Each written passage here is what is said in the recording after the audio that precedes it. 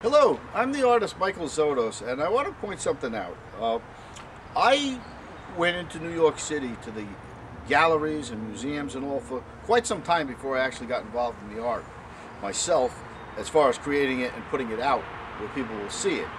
And in these galleries, I'd be introduced to works that look kind of like, to me they didn't look particularly good, but what I found was there was a concept to it. And I think everybody who goes in and out of galleries and museums will find that. And I just want to explain my experience of how I was introduced to that circumstance. Okay, I came across an exhibit, and I don't know what you'd call it, installation or whatnot, and it was a bowling pin.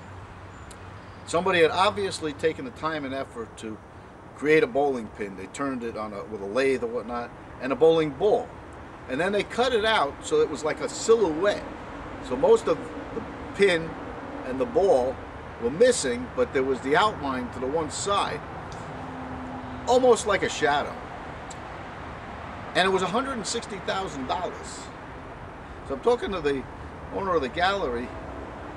So, you know, because they cut this out, it's $160,000.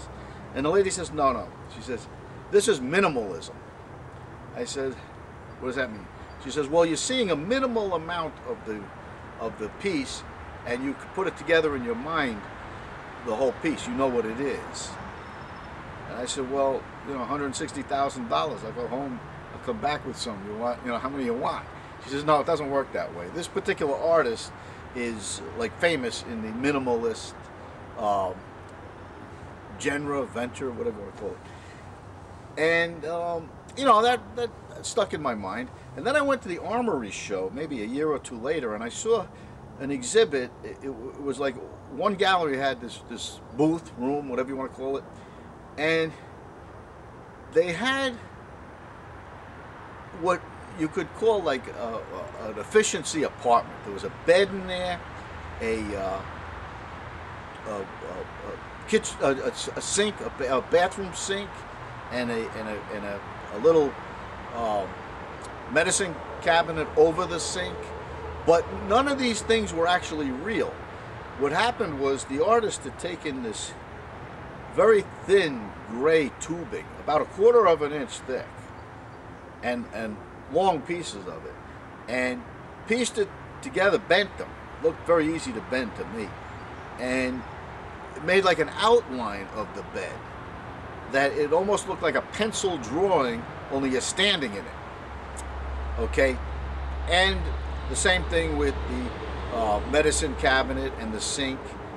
And these pieces were, I thought, very expensive, $60,000 per piece. Okay.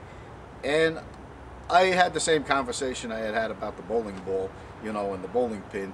Well, you know, how many do you want? The people said, no, this person is important and significant in minimalism, and came up with the concept. If you go home and make it, yes, it's there, but it's not. That's not the rationale here. Okay. It's not worth this kind of money coming from you.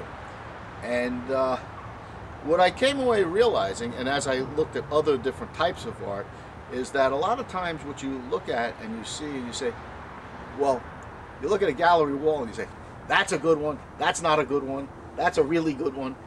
You're looking at the momentary appearance, and there is